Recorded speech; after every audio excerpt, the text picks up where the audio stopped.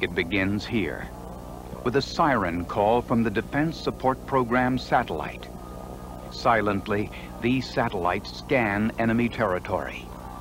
A brilliant flash suddenly erupts from the ground. Somewhere a missile is launched, and the enemy thinks his fire is unseen.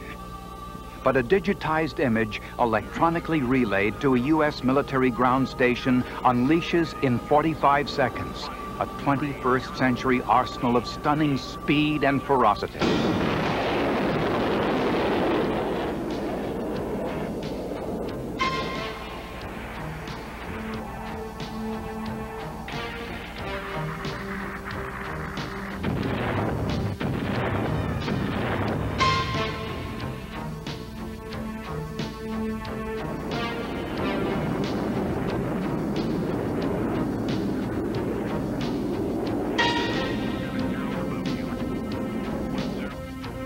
Such was the opening of the Persian Gulf War, the ultimate technology war, as General H. Norman Schwarzkopf called it. Never before had the hardware of battle enjoyed such popularity.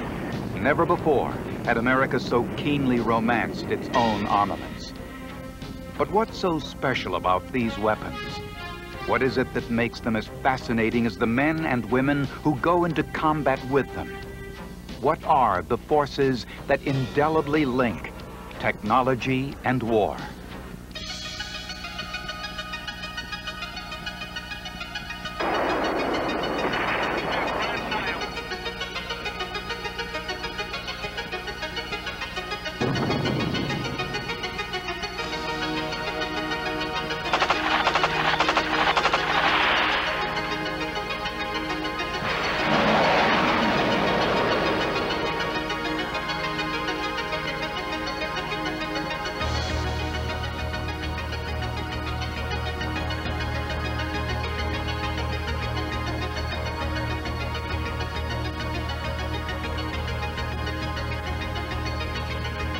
It has been said of war that the side with the smartest gadgets will prevail. To make sure that America's weapons systems keep pace with technology, military experts are continually altering and improving them. Today, weapon systems are built so they remain flexible, which allows them to be molded and adapted for a specific battle function. Modern weapon systems share several key characteristics. They must be able to detect, locate, and lock on to a target. They must do so with the utmost secrecy and speed, and they must be accurate and have a high probability of survival. The underlying power of these new arms exists in technology. From the territory of integrated circuitry and electronics, microprocessors, laser guiding systems, computers that line up target runs for pilots, electromagnetic radar jammers, and infrared sensors. Technologies that are present in your car radar detector, your microwave, your fax machine, and your cellular phone. While the concerns of war have been the same for centuries, the need to move rapidly, strike enemy targets, and defend one's own forces, the emphasis on where weapons are deployed has changed radically. Increasingly, air power is becoming the primary military force. Advanced airborne weapon systems have helped our armed forces excel, as witnessed in the Persian Gulf War. But no one technology can take all the credit for turning the tide. It was the resourceful combination of technologies, both new and old, that helped the Allied forces gain the upper hand.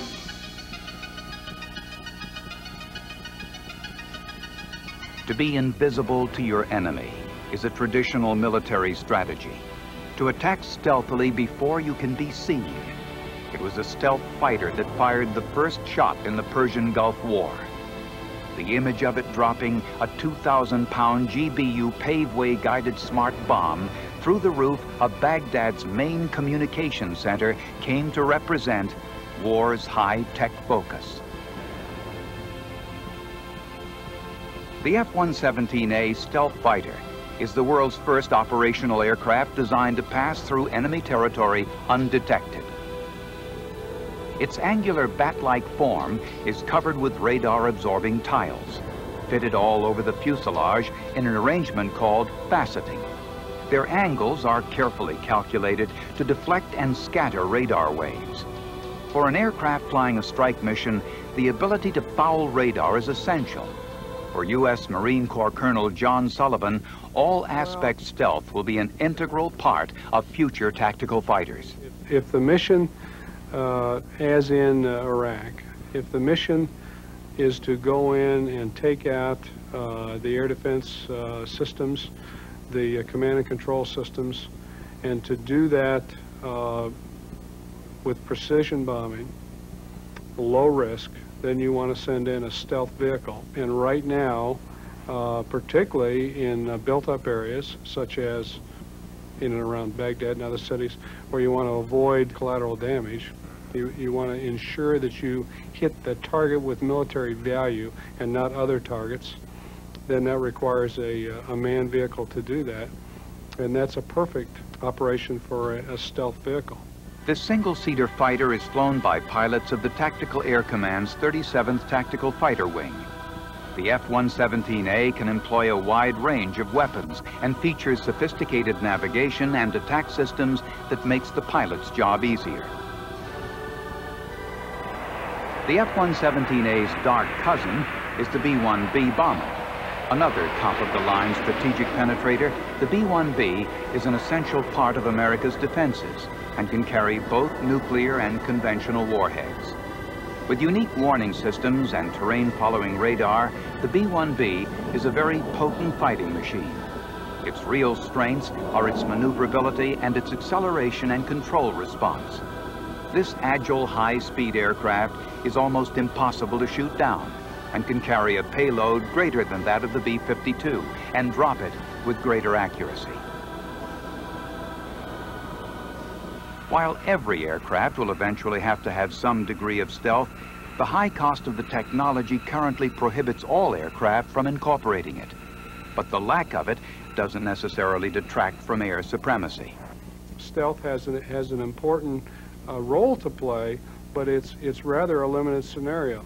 And the air war, as we saw it fought in the Persian Gulf in Operation Desert Storm, was the classic air war that we would like to fight, and that is we go in first and we knock out their command and control. We knock out their enemy air so that there is absolutely no opposition to our forces. And when we have complete air superiority, so what if you're not stealthy? If you can knock down the surface-to-air missiles, if you can knock down the AAA that the other guys got, you don't have to worry about being stealthy. If not stealthy, what then? Fast? Agile? Powerful? The F-14 Tomcat is America's air-to-air top gun. Able to travel at speeds well over Mach 2, its remarkable record in head-to-head combat is unparalleled.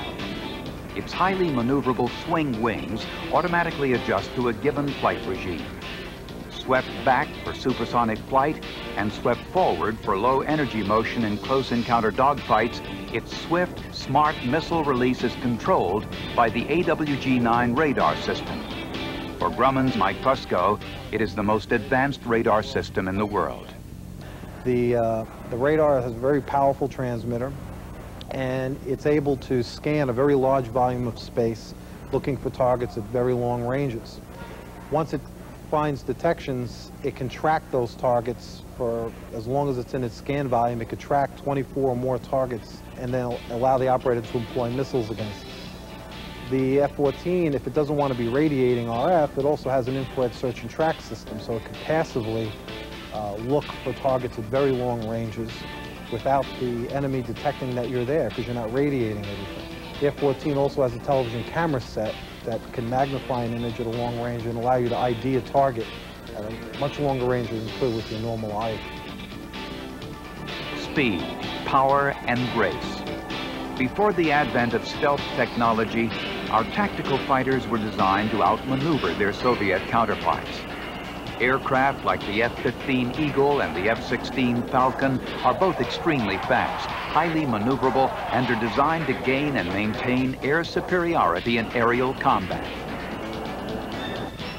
With hair-trigger acceleration, the Eagle is the first U.S. operational aircraft whose engine's thrust exceeds the plane's loaded weight. This allows it to accelerate rapidly, even in a vertical climb. The F-15 is equipped with highly advanced electronic systems and weaponry to acquire, track, and attack enemy aircraft. It is capable of carrying a wide variety of arms, including Sparrow missiles and Sidewinder missiles. When the pilot changes from one weapon system to another, visual guidance for the selected system automatically appears on the head-up display. The F-16's key mission is striking ground targets behind enemy lines, but it's also formidable in air-to-air combat. Truly an aircraft for the 21st century, its lean form allows tight and fluid motion.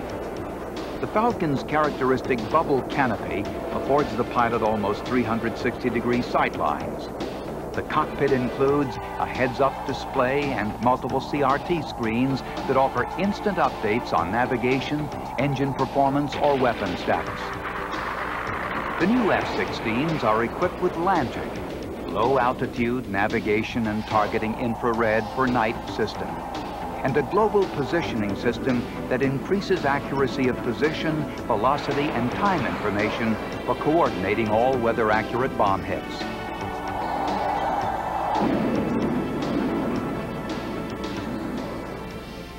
As technology continues to evolve, so does the role of the manned aircraft. Where we once had the luxury to build fighters only to fight other planes, and bombers to just deliver ordnance, we now require more of our aircraft. To be able to fight their way to targets, deliver bombs or missiles, and fight their way back to friendly airspace. Advances in the F-14 and F-15 and F-16 have given them this capability in the Persian Gulf. Once air superiority has been achieved, these aircraft were sometimes called upon to do both roles. But only one aircraft has been designed from the ground up as a fighter and an attacker, the F&A-18 Hornet. The F&A-18 is equally effective in air-to-air combat and mid-range ground attack. This single-seater aircraft is structured for traditional strike applications and close air support. Its excellent fighter and self-defense capabilities multiplies the Hornet's strike impact, providing operational commanders with combat flexibility. Equipped with a thermal imaging system and a night vision targeting system, it has a ceiling of over 50,000 feet and an attack range of 550 nautical miles. The F&A-18's weapons includes the 20mm Vulcan cannon, Sparrow 3 missiles for fighter missions, Sidewinders for attack missions, and both guided and conventional air-to-ground radars. To execute their missions, pilots rely on their ability to acquire a target, known as target acquisition, identify it, attack, and eliminate it. In the past, it was incumbent upon the pilot to navigate his airplane to a point where he could look outside and recognize the target, which created a high degree of exposure to enemy fire. Today's technology helps the pilot locate and lock in targets from distances far beyond his visual range, an innovation much appreciated by A6 pilot Mike Shawn. If I could shoot a missile from 60 miles, I would much rather do that than have to fly the airplane and overfly the target, because as you can well expect, anything that's valuable enough for me to call a target is probably valuable enough for the enemy to heavily defend it. And if I have to fly through that, no matter how much high-tech stuff I've got in the airplane, I'm giving him plenty of opportunities to shoot at me, and I don't want to do that. I mean, the cost of a missile may be high, but compared to the loss of an airplane and an air crew, it's a very cost-effective trade-off. Of all the buzzwords to come out of the Persian Gulf conflict, the term smart weapons has been the most widely used and abused terminology. By definition, a smart weapon is one that is autonomous, which can find the target without anyone telling it where the target is. While this concept sounds good, the reality is that few weapons are completely autonomous. They all need human guidance of some kind. Some are guided by radar, like the AMRAAM, or advanced medium-range air-to-air missile designed for launch and leave and multiple target engagements. The pilot can detect a threat, lock onto the target, fire the AMRAAM, turn, and go on to the next target as the AMRAAM continues to pursue on its own its predetermined mission.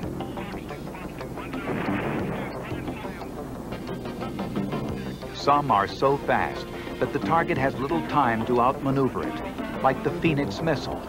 Once fired, the Phoenix travels at speeds in excess of 3,000 miles per hour and can cover over 100 nautical miles.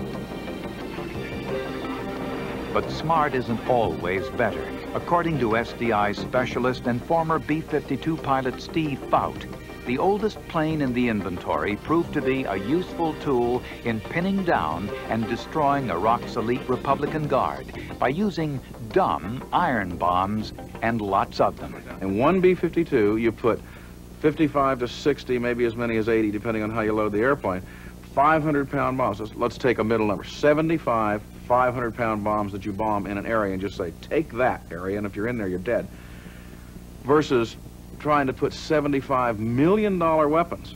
You can't afford to do that for very long. So what you do is you take the high-tech weapon to go into an area where you require this precision. You know exactly where the target is. You want to eliminate collateral damage.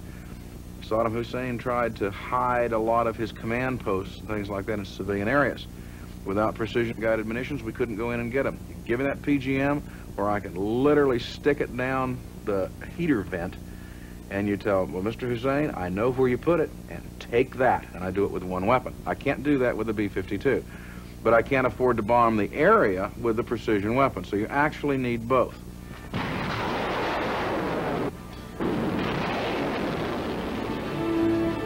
No weapons have sparked the imagination of the American public more powerfully than the two showstoppers of the Persian Gulf conflict, the Patriot missile and the Tomahawk cruise missile, two of the smartest weapons made today. Dr. Jack Ledger of the U.S. Army's Intelligence School explains how the Patriot has already found its way into American folklore. I think the best story I heard that came out of here, this whole thing, was how people interpret what's happened, and the interpretation of the Iraqi lieutenant reporting to Saddam Hussein and saying, they've been shooting those Patriots at us, but we got every one but one. The Patriot's radar station pinpoints incoming rockets and low missile launches. The single radar, using phased array technology, provides all tactical functions of surveillance, target detection and tracking, and missile guidance support. During battles, the only manned element on the unit is the engagement control station for automated operations. But how accurate is the Patriot? It's a very good high-altitude system, which later gets rolled in through SDI into being a last-ditch ballistic missile defense against nuclear weapons. Now, let's remember, nuclear weapons. So it's against high-flying aircraft, fast movers, and nuclear weapons. That's what it's built for. We roll it into Israel, Saudi Arabia against a Scud, which is a fast-moving ballistic missile, but not a warhead anymore, so you don't have the same amount of time. If you're talking strategic ballistic missiles, you've got 35 minutes worth of time. Scuds, you're talking 8, 9, 10 minutes worth of time. You've got to react much faster. He's not going as high in altitude, may not be quite as predictable. It still hits him. It hits him with unbelievable precision. Got a lot of shrapnel on the ground. And there were some critics that said Patriot didn't work because parts fell everywhere. He says, now wait a minute, let's go back and look at how this was designed against a nuclear warhead. It's going to go up and blow a nuclear warhead up, and there's going to be some shrapnel fall. There's going to be a little bit of fallout around. I'm going to give you a choice. A little bit of shrapnel around or a nuclear detonation. Your pick. I'll take a little bit of shrapnel. No sweat.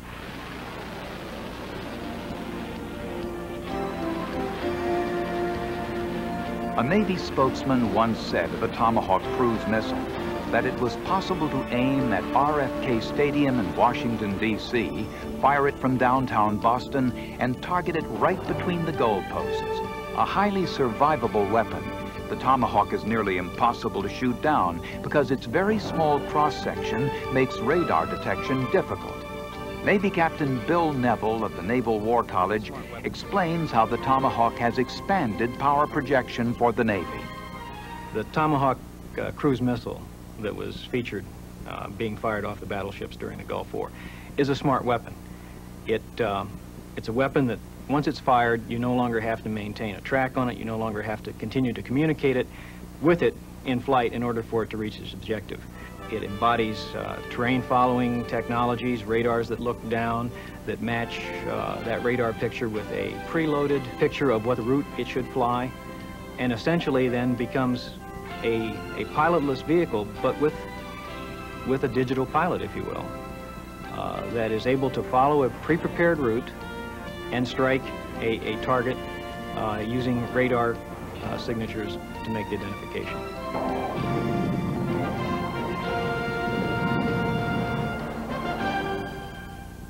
Picatinny Arsenal is the free world's largest armament research and development facility, where the U.S. Army is working on new weapons that will one day have to be even smarter. Vincent Marchese, Chief of Improved Sensing Munitions, explains. We had the luxury in Iraq and Kuwait of having air cover, and we were able to designate with lasers where the targets were. In the next confrontation, we may not have that luxury, and in a lot of cases, the Army can't control what the Air Force is going to do with respect to designations. So that the next generation of munitions, which we are working on, will find the targets all by themselves without having to have somebody designate them, and that eliminates a person having to fly forward or be on the ground forward of our own troops, because artillery normally fires 15 to 18 miles away, and to have somebody up there to shine a laser beam on the target is impractical. So what we would like to do is come up with munitions which are slightly smarter than the ones that we did use, ones that can go and find the target by themselves with the same effect, and not even expose the person with the laser beam. Picatinny Arsenal is responsible for the development of SADARM, or Sense and Destroy Armor, a truly smart weapon. SADARM will look out over the battlefield before it begins its engagement, determine what kind of a day it is. Is it cold? Is there snow out? Is it raining? How windy is it? That sort of thing, and determine just how to set up its parameters. 6 pods are launched over the battlefield inside a missile. At a predetermined point, the sub-munitions are dispensed, so you get a pattern of SADARMs in the air. 6 at a time. Each one will individually search out a target and fire an explosively formed projectile. We can take this metal liner, pack a couple of pounds of explosive behind it, and as long as it's within the sub-munitions case, when the explosive goes off, we can tailor the explosive and the dimensions on this liner so that the force of the explosion will turn this disc inside out, so that this part becomes the leading part of it, and the force of the explosion imparts a tremendous velocity, several thousand feet per second. The weight and the velocity is essentially the kill mechanism. We are generating a bullet while we are falling. There is no bullet in the submunition when it starts. There's just this liner. But this liner, by the force of the explosion, is transformed into a bullet that looks something like this plastic model. Okay. What we've done is we've made a machined model of something that only exists for a few fractions of a second, and then upon impact causes an awful lot of devastation. The same technology is being used in WAN, or Wide Area Mine, the latest in mine technology. It detects acoustically and seismically that a vehicle is approaching and fires a warhead over the top of the target, which detonates the explosively formed projectile.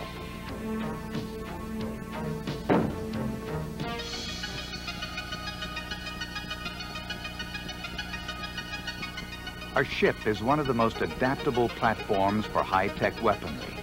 Most of the classic vessels of the Navy are veterans of several battles, and while their older hulls haven't changed much, their decks have undergone many radical transformations in the theater of war.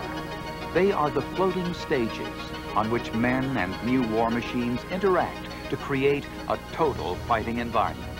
Captain Billy Cornett, an operations professor of the Naval War College, is a specialist in sea control and war at sea.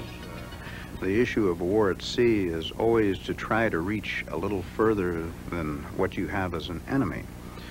If you find that you can't reach out further to get him before he can get you, then you need to protect yourself. Technology has taken us to the point where we feel much more comfortable at sea.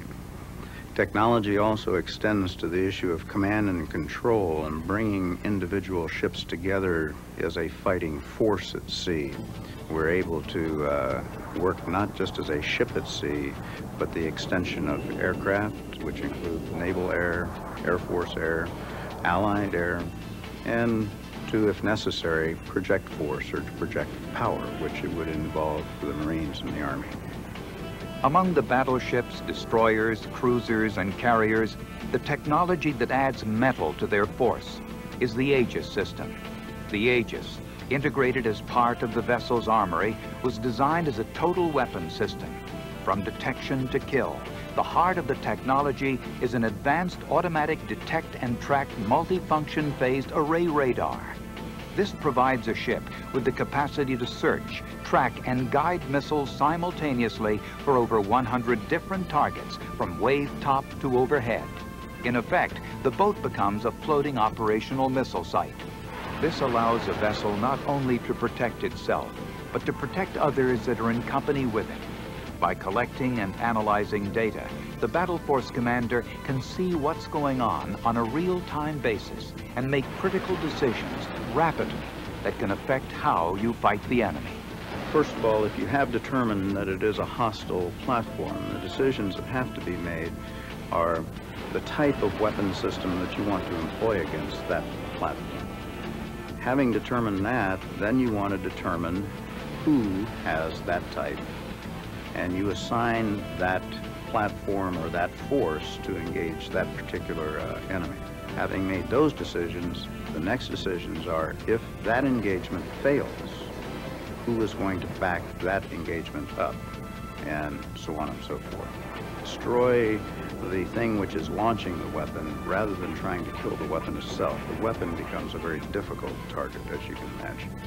Each type of vessel has a unique role in the defense pattern at sea.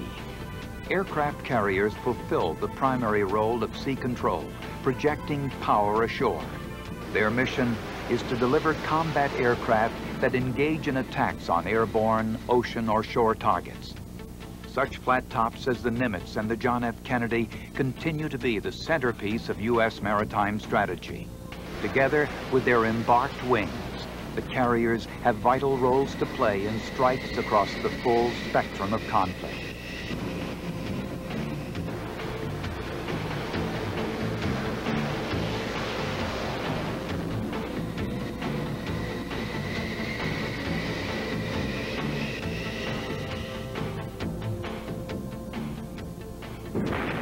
The pride of the fleet are the Iowa-class battleships. The Missouri and her sister ship, the Wisconsin, are both battle veterans of the Gulf conflict and have conducted sustained combat operations at sea worldwide.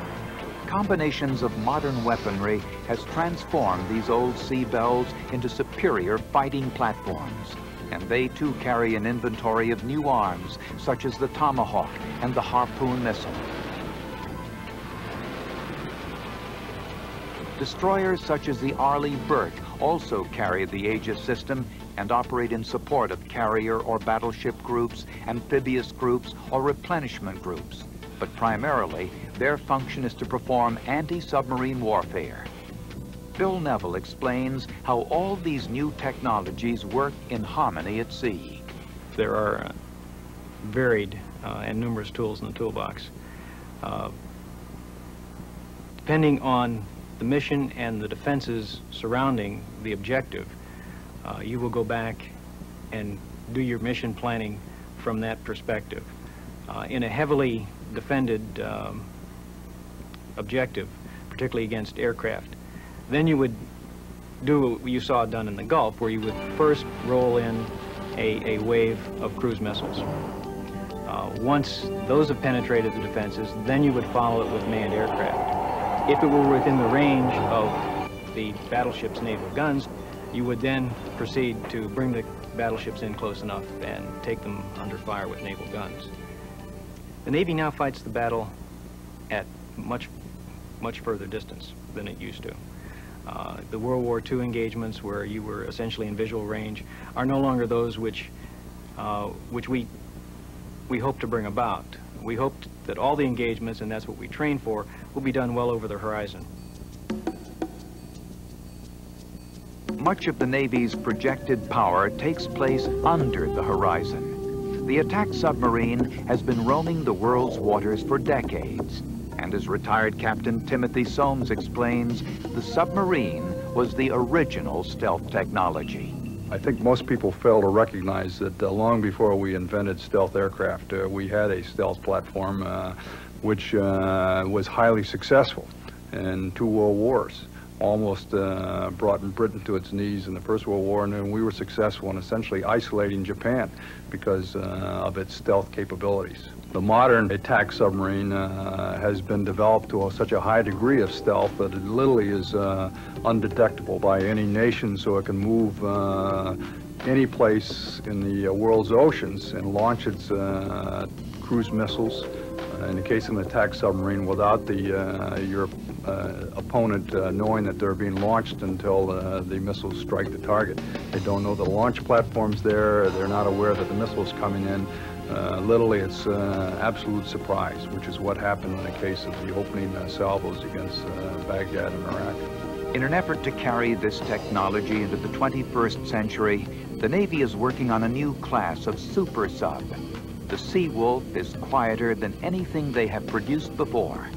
The nuclear-powered Seawolf will feature highly sophisticated sonar systems, more firing capacity, use a variety of electronic sensors and fire control processing equipment, and will include laser-guided missiles, vertical launch and tracking systems for both the Tomahawk and the Harpoon missile.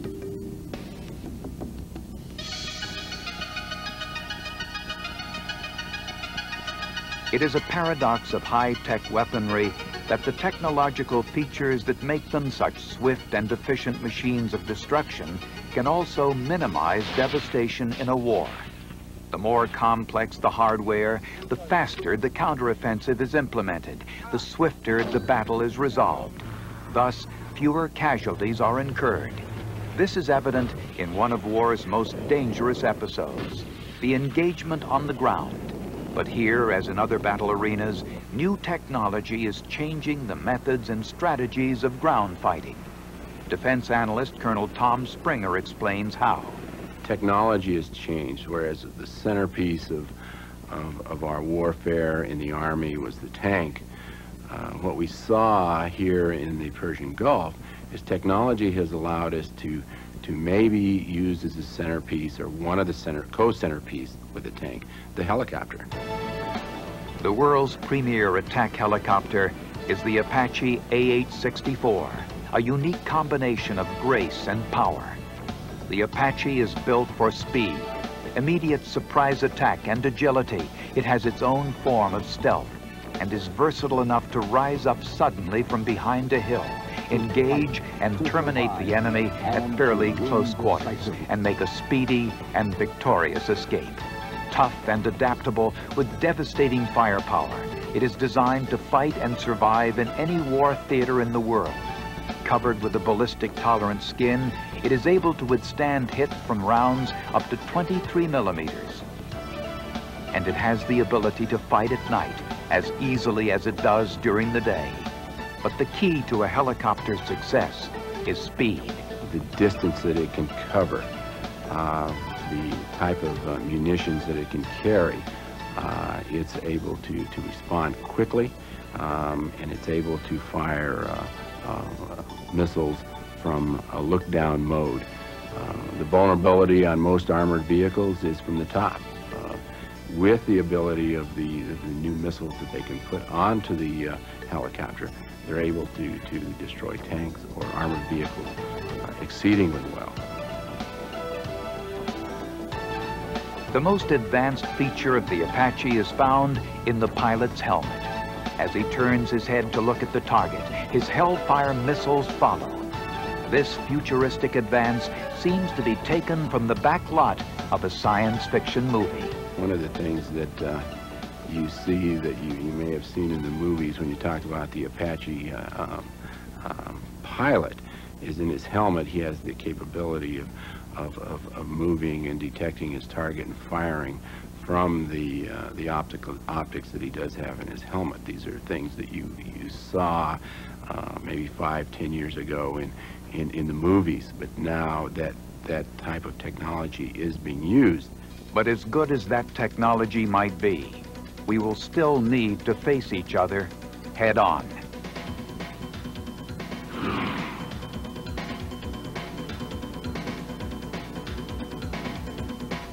As the Persian Gulf War showed us, there is no finer armored ground vehicle than the M1A1 Abrams tank. With crew survivability and its agility, the Abrams is the most effective combat tank the Army has ever fielded. It weighs in at a hefty 63 tons, but can hit close to 42 miles per hour with a full combat load. Used mainly for closing with and destroying enemy forces, the Abrams combines mobility and superior firepower to gain the field. It is the ultimate hit-and-run weapon, endowed with high science electronics. Its armored steel skin, made of depleted uranium, protects its crew from high-impact assault.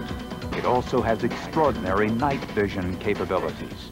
Even when you had the smoke and problems that you had in the Persian Gulf, where the tanks, the T-62 that they were equipped with, were unable to see our tanks because of being obscured by the smoke. When you talk about the laser and you talk about the night vision sights that we have, we were able to go through the smoke. And so you were firing on them and destroying them before they even know you were there. The M1 isn't the only high-tech weapon that's used during a ground confrontation. Though not new, the Bradley M2 infantry fighting vehicle is the Army's wheels for mechanized infantry and is a speedy, fully tracked, lightly armored fighting vehicle. Its relative, the Bradley M3, is the scout and cavalry's conveyance for screening, reconnaissance, and security missions. Both vehicles have a two-man turret with a mounted 25mm automatic stabilized cannon, which is its primary weapon. But for more aggressive firepower, the Bradley shoulders the TOW missile system.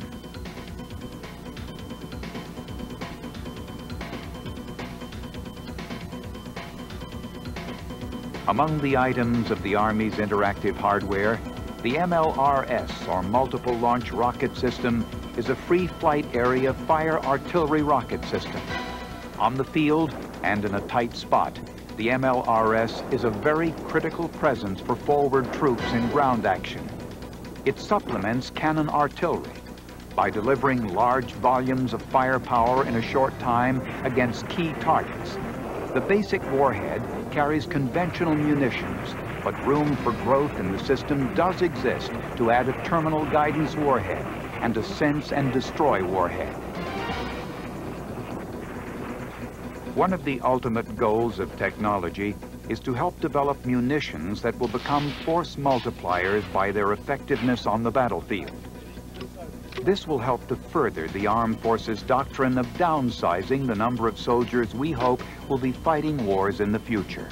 We're talking about fighting on a battlefield, one that has fewer soldiers.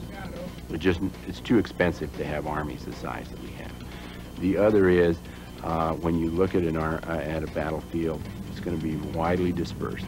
As we saw in the Persian Gulf, it made no difference when the Iraqis decided to mass forces. They were able to be detected by technology from great distances, by satellite and by other types of radar detecting systems that are on our aircraft. And so every time they massed, they were destroyed. A push-button remote control war where weapons will wipe out other weapons and military sites, sparing civilians, is the dream of many. Despite the sense of unreality in the black shadow of a stealth bomber, or the amazement one feels at seeing a Tomahawk on course as it decides to make a right turn, it is unlikely that humans will ever be left out of the weapons loop, no matter how complex the technology gets. But what's in store for the future? The vital linchpin in the new military technology is the power of advanced electronics to gather and disseminate critical data about our enemy. Dr. Jack Ledger is a senior intelligence research advisor at the U.S. Army Intelligence School and a specialist in the modern art of electronic warfare. Well, of course, electronic warfare is associated with all the wizardry of electronics, but really, conceptually, it's a very basic thing. It has to do with manipulating communications primarily of whomever your threat or enemy is to your benefit, and guarding your communications from having him do the same thing to you. For example, in the air-land battle, which was really given a test in the Persian Gulf, the central core of that is intelligence. Okay? The collection, the knowing of the enemy, the knowing from far out where he is, what his capabilities are, how he's moving, what he's doing, what the indicators are, and so forth. Those same indicators, those same parameters, are the things that steer electronic warfare. But intelligence gathering isn't new, just the way we go about doing it. But if you look back in your Civil War books, you see balloons, you see people peering down from balloons, gathering intelligence. So as the nature of our communication, the nature of our ability to move changed, we began to adapt, and all of those means to the gathering and utilization of intelligence. When we got to electronics, it became very apparent that it could be not just a gathering thing, but it could be an active thing to disable or whatever the enemy's capabilities. So really what we're looking at now is a combination of looking at command, looking at control, looking at communications. We put those together, and they form an intelligence base for us to take actions on the battlefield. The real benefit of electronic warfare is in the closing up of boundaries across the spectrum of the armed forces as they unite their firepower, soldiers, and new weapons in a unified effort. One of the real watersheds in this Operation Desert Storm was the integrated use of all forces, air, sea, and land, to produce an overall effect against the Iraqi forces, which caused literally systemic failure. They were unable to cope with the fact that we were coming at them from the sea, from the air, and from the land simultaneously, and moving at such a rapid pace with the entire force control orchestrated, if you will, in such a manner that they were unable to cope. And what happened is we saw wholesale surrenders. It was this very ability to manage very large forces that gave us the ability to put these forces in a very short period of time. We then were able to, through the same data processing, to orchestrate, to manage huge amounts of information in terms of the Iraqi force disposition and all the other information that a modern military machine needs to know. Get that information out to every unit down to the individual tactical unit, keep track of it all, allow our forces to navigate over the essentially featureless desert in such a way that the commanders knew and the individual elements knew exactly where they were, and we could put all that together, and as I said, in a manner which essentially overwhelmed the Iraqis, so they simply couldn't cope and systemically failed. The promise of even higher technology is just on the horizon, as weapons become increasingly open to redesign and further innovations. The B-22A Osprey hybrid aircraft is a cross between a plane and a helicopter. It has a 38-foot rotor system and an engine mounted on each wing, and it can operate as a helicopter for vertical takeoff and landing, and can also resort to horizontal flight. This gives it remarkable maneuverability. The new breed of advanced tactical fighters is embodied in the structure of the F-22, with a wingspan of over 43 feet. This system can turn its rear tail flat to the airstream to act as brakes. The F-22 is a prototype aircraft that will replace the F-15 Eagle as the Air Force's fighter by the end of the 1990s. It was designed borrowing and adapting features from the F-117A and the B-2 bomber. The 1990s could easily be the decade of the forward swept wing. Now a main feature of the experimental X-29, the design holds promise for a whole new generation of tactical fighters. Initial tests on the X-29 shows that the radical wing form produces a better performance than conventional wings, offering more maneuverability and improved slow-speed handling. The Grumman design features a variable trailing camber wing that changes its angle to optimize airflow.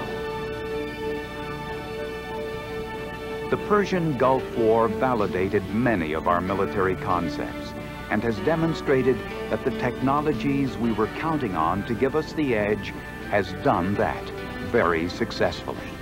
But technological triumph brings in its wake a host of questions.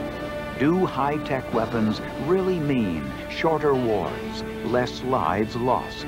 And what happens to our deterrent strength when we find that other nations have caught up to a point where we find the same sophisticated weapons aimed at us? That same thing is going to be an Achilles heel for us. The technology that we need now is how do you counter that precision-guided missile? Because we must mass also in future battles. How do we counter that? How do we counter the type of missiles that we use? Because you know that there are going to be third world countries, there are going to be other superpowers that saw what happened in the Persian Gulf with our high technology weapons, and they are going to be after them, and they are going to either buy them or they're going to develop them. So now it's a matter of we are going to be on the other end, and how do we defend against that? And technology is going to play a great role in our ability to defend against those types of weapons. Deterrence at best has always meant an uneasy peace with the threat of aggression ever present in our arms. As we continue to develop new military technologies, will we evolve a new morality to match the efficacy of our modern weapons? In the last analysis, fighting can never be simply left to a machine. A gun doesn't fire without a command. Our current weapons are not just faceless innovations, but instruments of power, still wielded by human hands. And to make war, to strike the first blow or the last, is still a very human decision. In the shadow of these advanced armaments, we hope to gain a new wisdom that will help us manage their lethal potential.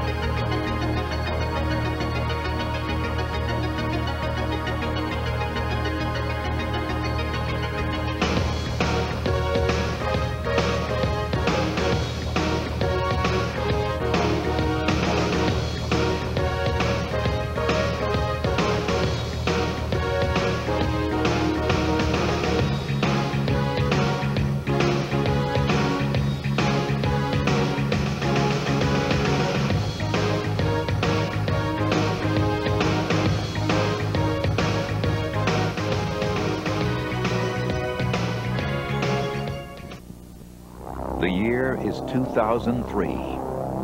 The aircraft is the United States Advanced Tactical Fighter, the F-22. It is the culmination of a century of air technology in which America's air forces have grown from a single biplane glider equipped with a 12-horsepower motor to the magnificent military and civilian aircraft of today. A short 100 years before, on December 17, 1903, the Wright brothers made the initial motor-driven flight. This is the 1908 flight of the world's first military plane, the Wright twin-engine biplane Model A. Top speed, 42.5 miles an hour. Much better than the 1903 flights in Kitty Hawk, North Carolina. There were 4 flights that day. Number 1 lasted a full 12 seconds. The final flight traveled some 852 feet, staying aloft for 59 seconds. In 59 seconds, the F-22 can fly at maximum speed more than 30 miles. But speed is only one element in the composition of a superior fighter plane, which is made up of many key characteristics. I'm confident that if you interviewed 1,000 fighter pilots, those aviators would tell you their ideal flying machine would have the speed of light, the agility of a polo pony, and it would also be bulletproof and invisible. First of all, the airplane has to have the range to get where you want it to go. Number 2 is the airplane has to have the maneuverability. Also that the airplane has to be lethal. It has to carry a sufficient number of weapons.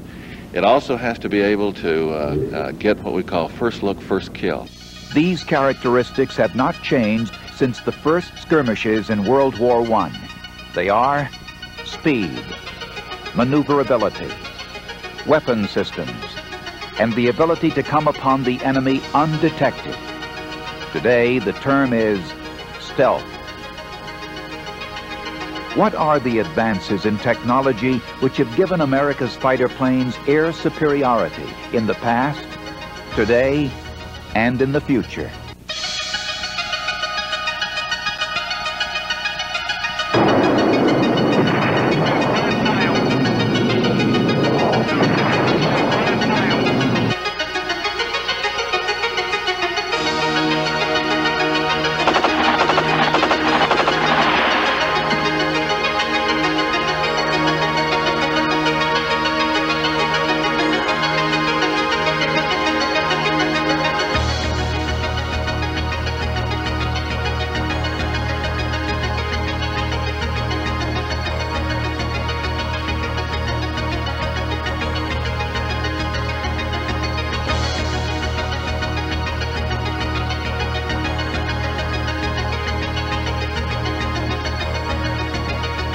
I can think of no other vehicle that is produced by humans that so dramatically demonstrates the evolution of technology.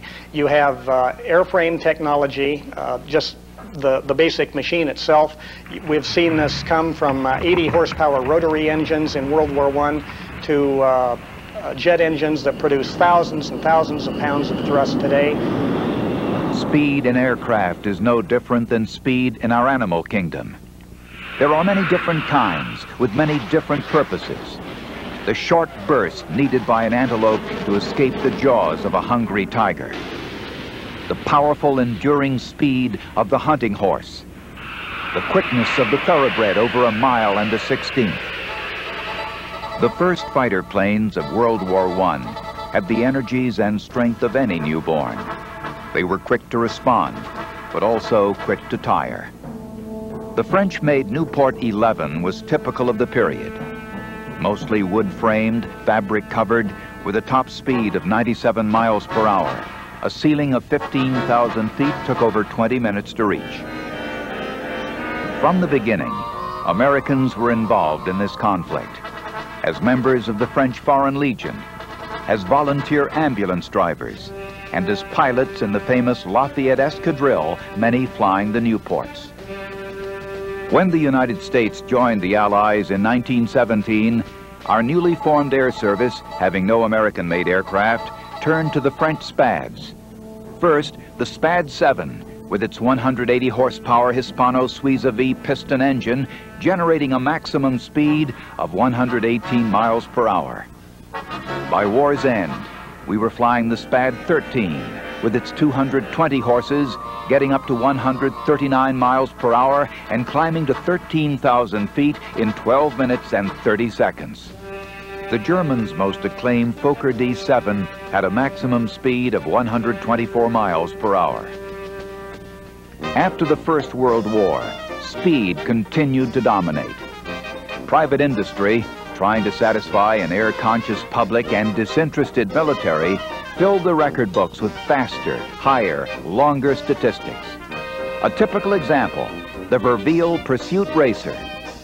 In 1920, this racer set a speed record of 186 miles per hour, but proved very unstable and was never manufactured in quantity. Many of those records, plus some other major air advancements, were set by James H. Jimmy Doolittle.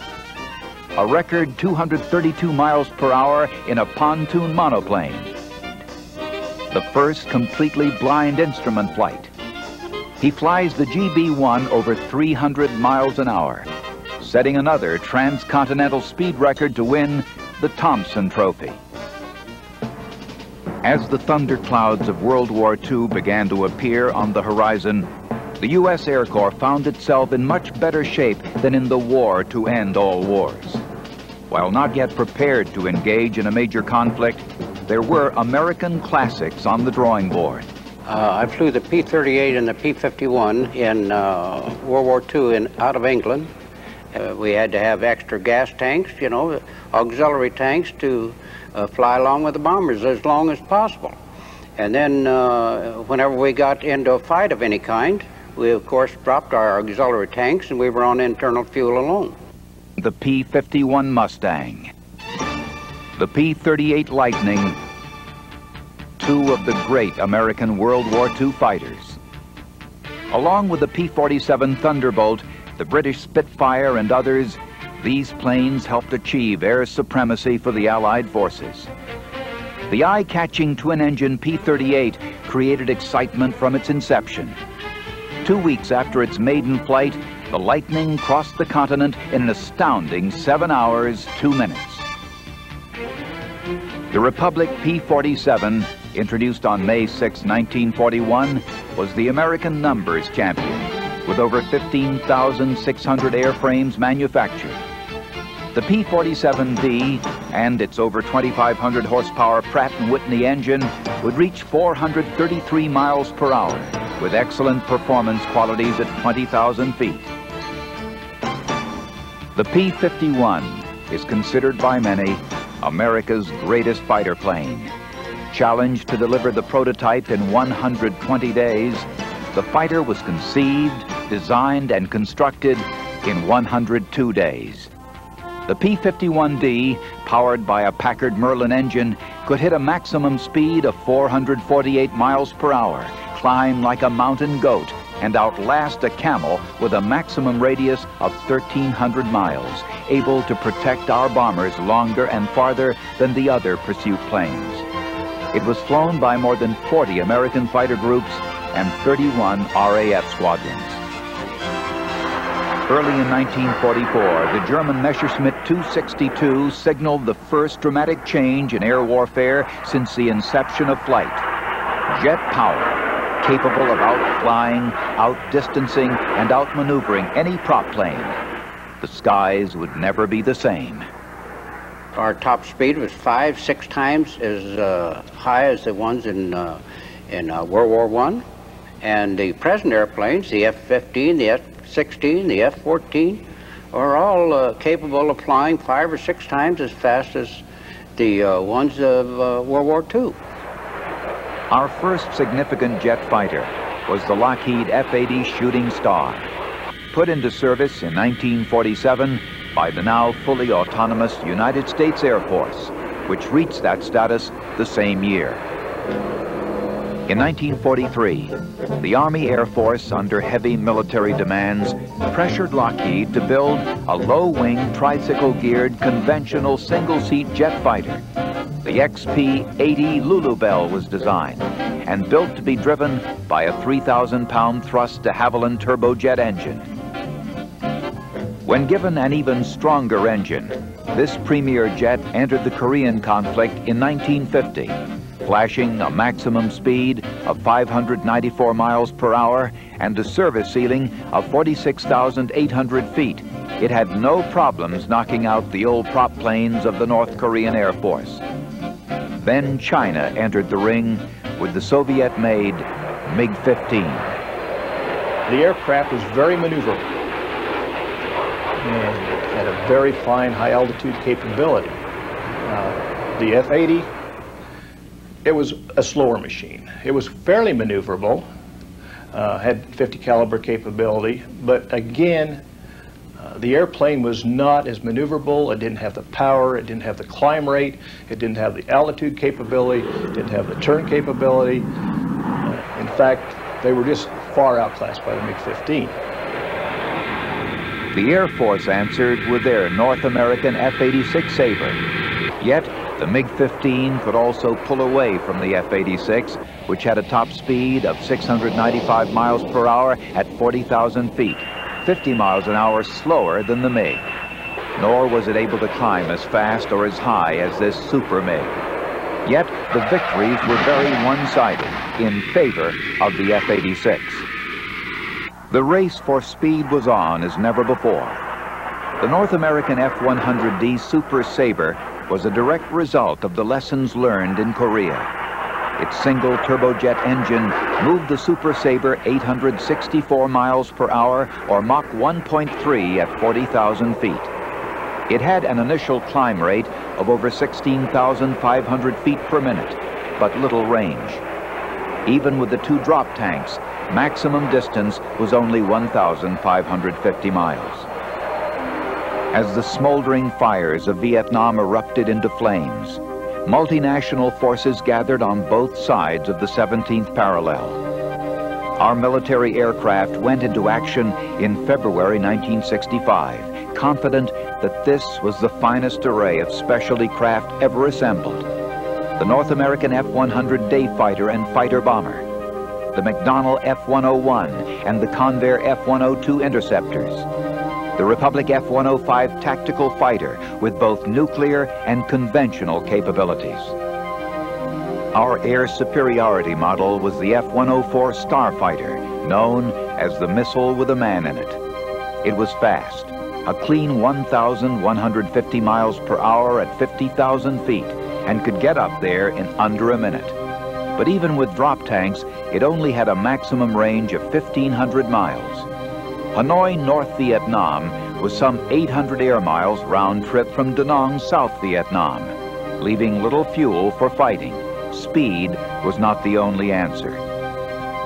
Filling the void for both the U.S. Air Force and the U.S. Navy Air Service was a surprising choice. The McDonnell Douglas F-4 Phantom II had been around since 1958. Originally built as an interceptor, this durable airframe has seen many configurations over the years and set altitude and speed records. In 1959, an altitude of 98,556 feet. Then a speed record of 1,606.51 miles per hour, and in August 1962, a low altitude speed record that stood for 16 years, 902 miles per hour. Range can mean flying a long distance from the target, or the flip side of range can be endurance, where you get air superiority fighters like the F-15 Eagle that the Air Force flies, or the Navy's F-14 Tomcat, that can orbit for long periods of time and control an awfully large hunk of airspace. In today's modern fighter planes, the Grumman F-14, the McDonnell Douglas F-15, and the General Dynamics F-16 Fighting Falcon with their multi-purpose airframes, speed has been put into a more balanced perspective. The fastest of the three fighters is the F-15 Eagle. The Eagle is an appropriate name for this proud bird, capable of soaring to great heights, a service ceiling of 85,000 feet. The two Pratt & Whitney augmented turbofans each have a thrust of almost 24,000 pounds. These mighty engines can drive the Eagle to speeds over Mach 2.5. Combine that with an initial climb rate of 44,000 feet per minute, maneuverability, and the ability to carry missiles and up to 16,000 pounds of ordnance, and you'll understand why the Air Force considers the F-15 to be its most potent fighter in service.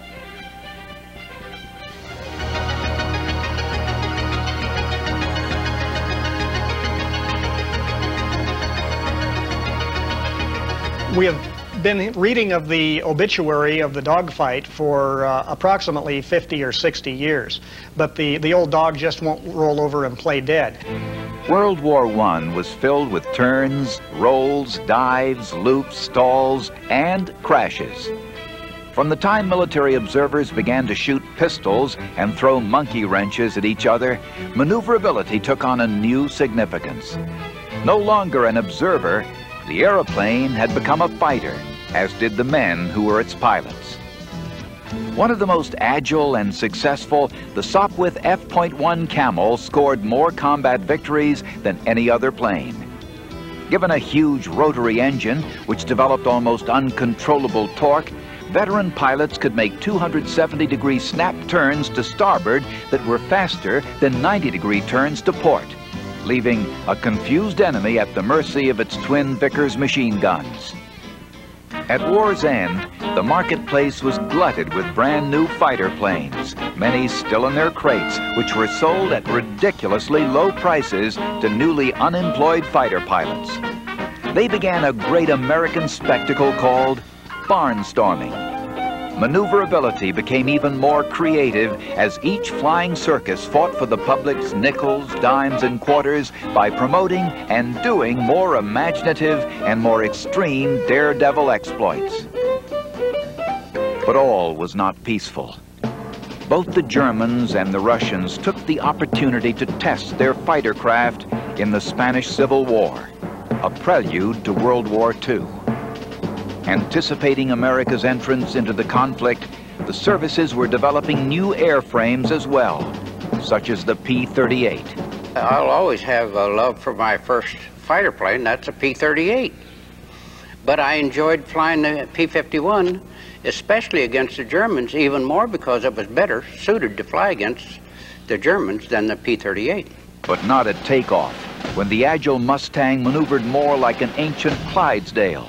Fully loaded with drop tanks and armament, lifting off the runway could be a bear of a job. When it came to a fight, the auxiliary tanks had to be dumped before it could maneuver with and outgun the opposition. The P-38 was another long-range fighter with a maximum range of 2,600 miles over the European countryside or the Pacific Ocean. And it was durable, handling the weather and the cold like no single-engine fighter. There were other fine American fighters developed for this truly global world war. The Curtiss P-40, the Northrop P-61, Black Widow to name two. But the P-38 Lightning, P-47 Thunderbolt, and P-51 Mustang epitomize air superiority. Many in the military were convinced that the jet age would bring an end to the dogfight. How can you dogfight with a plane coming toward you faster than the speed of sound? You're not going to shoot everybody from a beyond visual range situation. And when that happens, you have to be able to pick up the tally-hos as you enter a merge and be able to convert that tally-ho into a kill. And that means to do close-in dogfighting. That means to do basic fighter maneuvers. In Korea, when the F-86 Sabres took on those faster, more maneuverable MiG-15s, they developed a maneuver now considered a classic. They would fly the same patterns at the same speeds as their predecessors, the F-80s and F-84s. When attacked, they would jettison their wing tanks, pull into the turning MiGs, and taking advantage of our faster dive acceleration, fire short bursts from the 6 50 caliber machine guns. The Sabres made air history, shooting down 792 MiG-15s while incurring less than 80 air-to-air losses. That's a 10-to-1 ratio. The Vietnam action saw a new plane, the General Dynamics F-111, our first successful variable swing-wing plane, capable of liftoff and subsonic flight in a spread-wing configuration, supersonic flight at sea level, Mach 2.5 supersonic speeds in a delta wing configuration, and the ability to fly between any two airfields on Earth.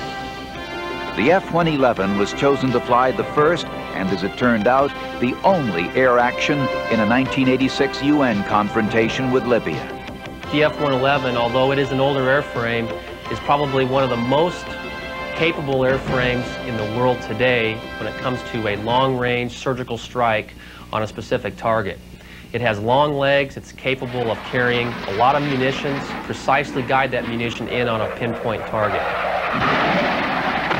Following in the footsteps of the F-111, the variable sweep-wing Grumman F-14A Tomcat has become the Navy's most versatile fighter. Its mission is to attack and destroy multiple airborne targets in all weather conditions, day or night. The workload in the cockpit of a modern fighter is tremendous.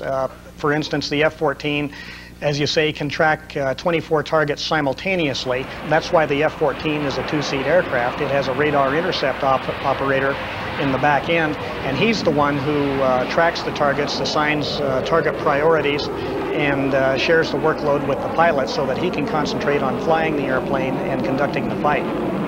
The Navy believes that this craft is the premier air defense fighter in the world, with great range, mobility, and the ability to track those 24 targets simultaneously through its advanced weapons control system. It can attack 6 targets simultaneously with Phoenix missiles while continuing to scan the airspace. Yet they too will be replacing this classic with a new fighter at the start of the 21st century. The F-14, along with its other armaments mix and dirt-throwing capabilities, is more than a match for threat fighters in the close-in air combat arena. The element of flying by the seat of your pants is still very valid, and the fighter pilot who is aggressive with a little bit of his hair on fire is going to be one who probably does quite well, given that he understands his aircraft and the performance capabilities that he has.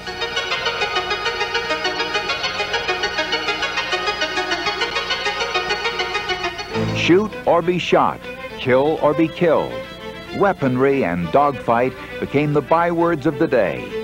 That biplane heading at you doing 80 is going to fire a repeating rifle this way. But he has a surprise coming. Your Newport 11 has a Lewis gun mounted above the upper wing, clearing the arc of the propeller. You'll just ease your nose toward him, fire, then roll to starboard if that lower wing holds up. There's two things in a dogfight, the front and the rear. What's in front of you and what's behind you. The Fokker Scourge was shooting at you from the rear. The first machine gun synchronized to pass through the propeller blades caused havoc among the Allied planes, getting right on your tail in perfect position to shoot you down. It wasn't long before every fighter had some form of the synchronized machine gun. Aces began to mark up their kills. Some added a second gunner, although this was considered very unsportsmanlike. There was little development in warplane armament during the Roaring 20s and the depressed 30s. The same twin-mounted through-the-propeller machine guns continued to rule the day, most with the same 30-caliber bore used in World War I. The Spanish Civil War gave the Germans and the Russians the opportunity to test their weaponry in new low-winged monoplanes as they prepared for a much bigger conflict. The British Spitfires and Hurricanes performed so admirably against the German air armada in the early going of World War II that their designs would influence the American pursuit ships. The United States did not enter World War II until provoked by the Japanese. Then we jumped in with both feet. Against the Luftwaffe, against the Germans, the P-51 was a much better aircraft. It looks so much like a lot of the Germans' fighters in the air that you could get in close and do more damage with it. Yet the Mustang was a great fighter. The tier-shaped canopy gave excellent visibility. That strong engine, 6 half-inch machine guns, and the potential of carrying 8 rockets or other underwing ordnance made the P-51D, according to Colonel Hubert Zemke, the only one to command P-38, P-47, and P-51 fighter groups in Europe, the best air-to-air fighter of the 3 below 25,000 feet. Colonel Zemke preferred the P-47 Thunderbolt.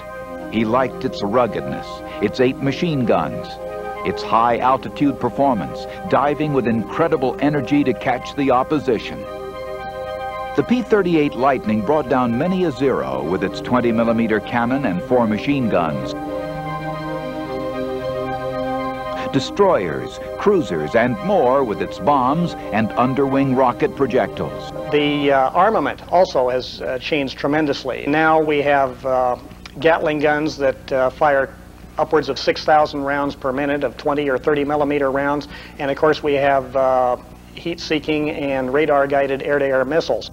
Rocketry in war was not new. One of the first air-to-air rockets was designed in 1908 as armament for dirigibles. They were given the aquatic title of aerial torpedoes. In World War II, our largest airborne rocket, Tiny Tim, carried 150 pounds of TNT in 10-foot-long containers. A solid propellant motor managed 30,000 pounds of thrust for 1 second. In Korea, the speed and maneuverability of the new jet fighters put a greater priority on missile development. Some even believed that the machine gun had outlived its usefulness. The F-80 and the F-86D had launchers for the 2.75 Mighty Mouse and Aeromite rockets. Soon, more sophisticated supersonic missiles such as the Sparrow, the Falcon, and the Sidewinder had replaced them. The Phantom F-4D fighter bomber was designed to deliver these precision-guided missiles and bombs. But when thrown into tight dogfights against MiGs in Vietnam, the need to add a nose gun became essential. The dogfight would not desist. The powers that be decided that at this point, hey, we need a gun. So in developing the next model, which was the F-4E, they built a cannon, a nose cannon into the airplane. And it worked. Even today, a 20mm nose cannon and 640 rounds of ammunition, Sparrow semi-active radar homing missiles, Sidewinder infrared heat-seeking missiles, and other underwing ordnance will help the F-4 Phantom see service into the 21st century with many United Nations Air Forces. Replacing the F-4, the F-15 Eagle became the Air Force's most formidable fighter and a modern favorite. It has a radar that has capability to see small fighter-sized targets at extreme range, and it has a weapons load capability in terms of the Sparrow, AIM-120, and the AIM-9 that can go up in an outnumbered scenario and in fact plan on targeting more aircraft than is in their own particular flight. Carrying up to 8 tons of ordnance, speed to burn, plus a hands-on throttle and stick system to simplify combat operations, a multi-mission avionics system, and much more. The F-15's original design to be an air-to-air superiority fighter was built around the radar, and the radar at that time had to be fairly large, and so you ended up with a large fighter. Although a favorite, its prohibitive cost dictated that only a limited quantity of F-15s could be purchased. A more modest fighter produced in large quantities had to be developed. Enter the F-16, the Fighting Falcon, winner of a lightweight fighter competition. It made its first test flight in 1974. A compact, highly maneuverable multi-role fighter with a maximum gross weight at takeoff of 37,000 pounds, over 30,000 less than the F-15 at maximum weight. Yet, many of the finest systems and refinements developed on the Eagle and the F-111 have been further enhanced and refined for use in the F-16. A major innovation designed for this airframe, the fly-by-wire flight control system uses electrical wires to relay commands, replacing the usual cables and linkage controls. The F-16 has the ability to both go in and perform strike and air-to-surface missions, as well as defensive counter-air or, in fact, air superiority or offensive counter-air missions. Proven in air-to-air combat and in air-to-surface capabilities in Israel and Desert Storm, its long combat radius and maneuverability surpasses that of all threat fighters. This small airframe carries one 20mm cannon, provision for an air-to-air missile on each wingtip, and provision for a maximum external weapons load of over 20,000 pounds. That's why it's called the Fighting Falcon. It will remain the premier fighter plane until the next century, when it is replaced by the F-22.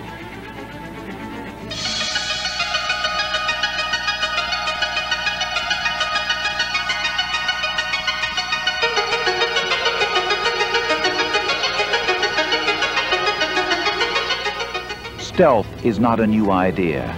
From the moment anti-aircraft guns fired upon observation planes, pilots of these planes attempted to make them invisible. They painted the bottoms of their planes light blue to blend in with the sky. The tops green, brown, sand, gray, and multicolors to blend in with the ground. Polished their metal, dulled their metal. They've flown out of the sun at night, hidden in cloud banks, and tried to go so fast no one could see them. All in that elusive effort to be invisible. Nothing has ever been as invisible as the Lockheed F-117. The real stealth techniques, I think, were basically Lockheed's brainchild. Came along in the 70s. All aspects of the aircraft are designed to deflect, not reflect, radar energy, and the heat sources are essentially what they call a black hole, where IR is very difficult to pick up any IR from them, infrared, unless you're very close to the source, which is the tailpipe. So it's an advantage to have that type of technology built into your aircraft. The Lockheed F-117A stealth fighter. More has been written about it and less is actually known than any plane ever. Designed to deflect radar and reject infrared and carrying a payload internally, it was not created to fight as much as it was to be invisible to enemy fighters in ground observation, get to its target, and execute its mission as a fighter bomber. So a good fighter airplane today has lethal missiles, but also matched up with stealth characteristics. For instance, on the F-15 today, all the missiles are carried externally. That is not consistent with stealth design. So we've now had to take those missiles and put them all internally. The culmination of our modern fighter technologies are being utilized in an airframe which will carry us well into the 21st century. The Lockheed F-22. The primary role of the F-22 is air-to-air superiority. Its role, as envisioned for the tactical air forces, is to replace the F-15 in that role, primarily because it will be a stealth airplane. The F-22 is designed to engage and defeat enemy aircraft successfully using sophisticated stealth technology, plus the maneuverability and speed capable of surpassing all current aircraft. So what you, in effect, have is you take an F-15, and if you went in and gutted the center fuselage, added in all the missiles that were external, and added in all the gas that the F-15 has to take on the outside of the airplane, and put that internal, and it not weigh much more. These priorities offered many unique design challenges. To reduce the bulk and add strength to the airframe, engineers had to develop brand new lightweight composites that were super strong, highly durable, and impervious to extreme temperatures. They had to prove the capabilities of these properties through a battery of conditions. Thousands of hours were logged in wind tunnel tests. Yet only through actual flight tests are the strengths and weaknesses of any aircraft truly determined. The prototype F-22s were no exception, as they were put through every conceivable maneuver. Sometimes the results were unexpected and surprising, as when this touch-and-go exercise came to an abrupt end. Watch again in slow motion as the aircraft porpoises to impact.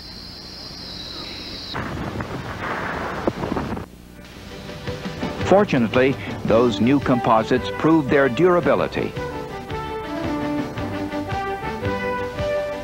The cause of the accident was quickly determined and promptly corrected.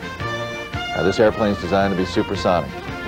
It also has a most unique characteristic in that it can supercruise. And that means that it can sustain flight at supersonic speed without going into afterburner. In fact, this airplane's envelope at Super Cruise without afterburner is as good as the F-15 with afterburner. That calls for two very powerful engines developing 35,000 pounds of thrust each. With afterburner for super speeds and vectored nozzles on the back of the engine for superior maneuverability, you have a very hot airplane. But can there be a sufficient payload in a stealth airframe with speed and great range? This airplane has two weapons bays. It has weapons bays on the bottom and has weapon bays on the side. It carries two types of missiles. It carries the Sidewinder and it carries the AMRAAM, which are the two new missiles that the Air Force is currently developing for the airplane. It also carries the cannon all consider necessary for a modern dogfight, and it has the tracking systems for success. This airplane is sensor-rich. The airplane, its primary sensor, of course, is a radar. And the radar is an absolutely marvel because it's a phased array radar that uses something called a transmit-receive module that populates an array face on the airplane. These phased array radars can be considered small individual radars that supplement the primary radar system. Also, there is an electronic combat suite patterned after the Air Force's integrated electronic warfare system. Plus, communication navigation identification system in development for over 10 years. The fourth sensor system being considered is the infrared search and track. We can take all of that data and fuse that data into to where the pilot can see it and understand it.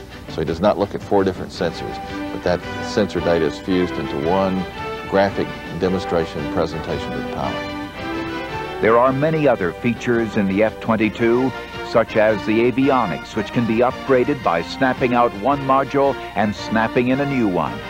Flat viewing panels, thin as a picture frame, combining to make the F-22 the premier air-to-air and air-to-ground fighter of the 21st century, bar none. The F-22 is the culmination of multi-purpose military aircraft. 100 years before, there was but one plane.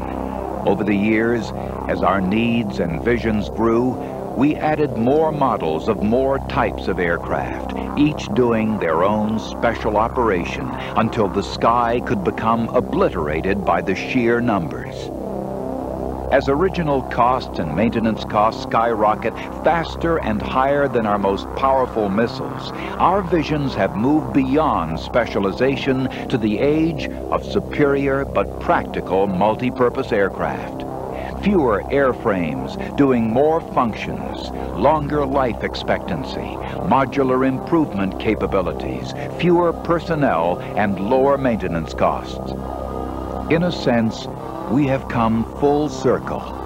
World War I saw the simple beginnings of the fighter, easy to operate and easy to maintain, but with superior personnel, the harbinger of victory.